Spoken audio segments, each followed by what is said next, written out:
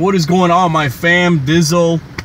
You guys read the title right. This ain't April Fool's, man. I wish it was April Fool's. But yo, the Charger's back at the shop. I had to drop it off at the dealership.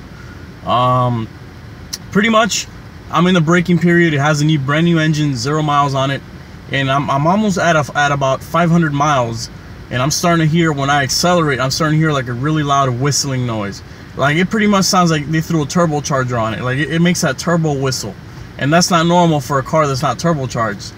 So you know, as I accelerate, I started hearing the whistling noise, so I decided to pop the engine. I popped the hood, and I had my girl accelerate for me, and sure enough, it's coming right from the engine block, that whistle.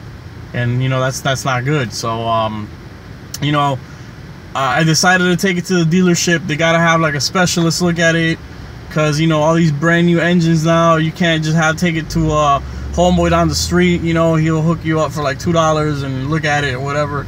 So you know, I gotta take it. They have to have a specialist look at it. I dropped it off actually over the weekend, and today, Monday, somebody's gonna go ahead and take a look at it. It shouldn't take that long this time though, because you know, I don't think they're gonna need to tear.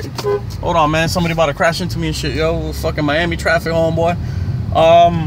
Pretty much the guy's gonna look at it. It shouldn't be that crazy to fix this time, because they don't have to tear the engine apart.